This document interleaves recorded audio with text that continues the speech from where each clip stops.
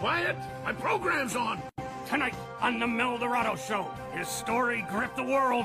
Oil billionaire Miles Axelrod, in an attempt to become the first car to circumnavigate the globe without GPS, ironically ran out of gas and found himself trapped in the wild. Feared dead, he emerged 36 days later, running on a fuel he distilled himself from the natural elements. Since then, he sold his oil fortune, converted himself from a gas guzzler into an electric car, and has devoted his life to finding a renewable, clean-burning fuel. Now he claims to have done it with his all-in-all. And to show the world what his new super fuel can do, he's created a racing competition like no other, inviting the greatest champions from around the globe to battle in the first ever World Grand Prix. Welcome, Sir Miles Axelrod.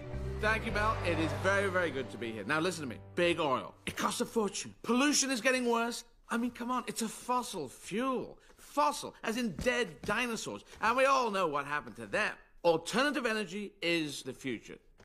Nobody will ever go back to gasoline again.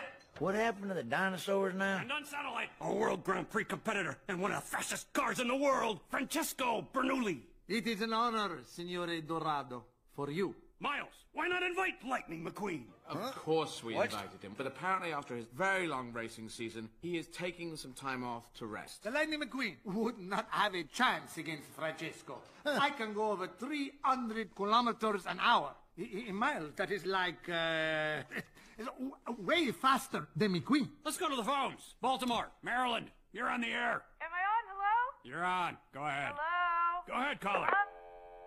Let's go to Radiator Springs. You're on, caller. Yeah, that Italian fella you got on there can't talk that way about Lightning McQueen. He's the bestest race car in the whole wide world. Uh-oh.